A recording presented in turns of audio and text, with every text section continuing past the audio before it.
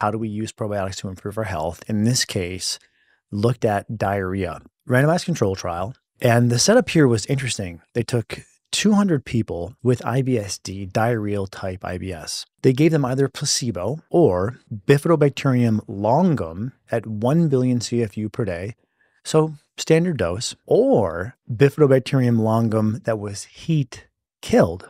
And here's what they found. At 3 months, both the normal or living probiotic and, comparatively, the dead probiotics had a measurable, noticeable, and significant effect on improving diarrhea. And I want to call your attention to this graph. What they're doing here is known as I believe this is technically a Likert score. So they're essentially taking a symptom inventory questionnaire every roughly 30 days. And what you see is that even in the placebo group, yeah, there's a small improvement in symptoms, but there's a significantly higher level of improvement in the diarrhea in both the alive and the dead probiotic group. But look at this, I think, more key point, which is day 30, you see some improvement. There's more improvement at day 60 and even more improvement at roughly day 90. So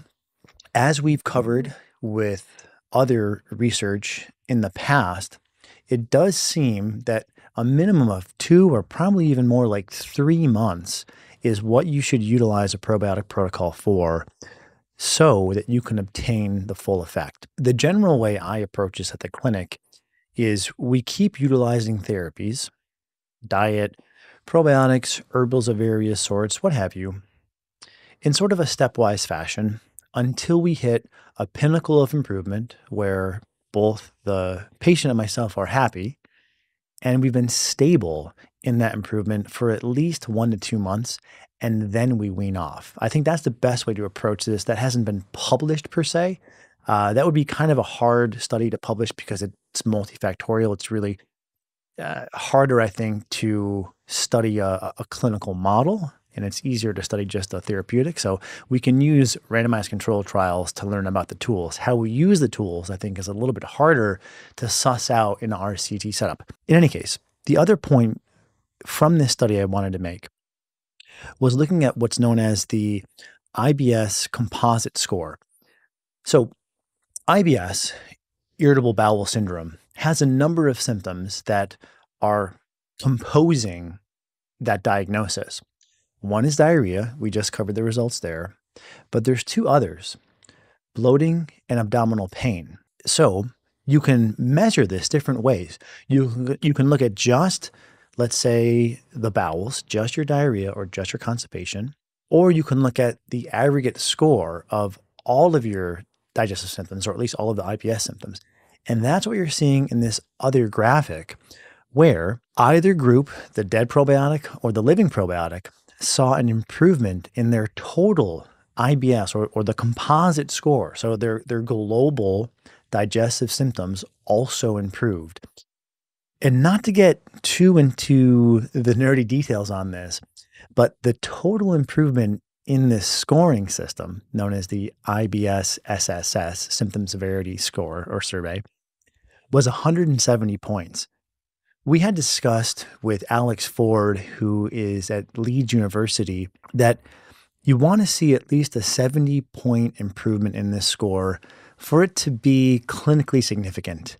So in this case, we're seeing 170 points of improvement. So pretty remarkable improvements, either with the probiotic that's alive or dead, in diarrhea or in the composite IBS score, which includes diarrhea, but also lumps in with that bloating and abdominal pain. And by the way, if this has been helpful, please comment and subscribe.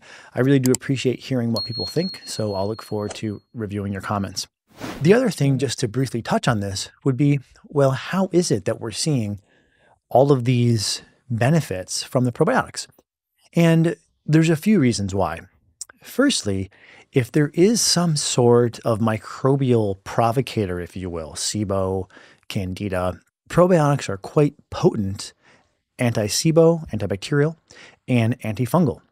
So one of the mechanisms here could be the fact that probiotics will balance out these overgrowths or dysbioses or fungal populations that are too high. And in tandem with that, you'll see improvements in the health of the lining of the gut. Said another way, you'll see a reduction in leaky gut. So it's not surprising then from this that we would see not only diarrhea improve, but also bloating and abdominal pain, because we're addressing microbial or floral issues. Simultaneously, we're improving the health of the lining of the gut.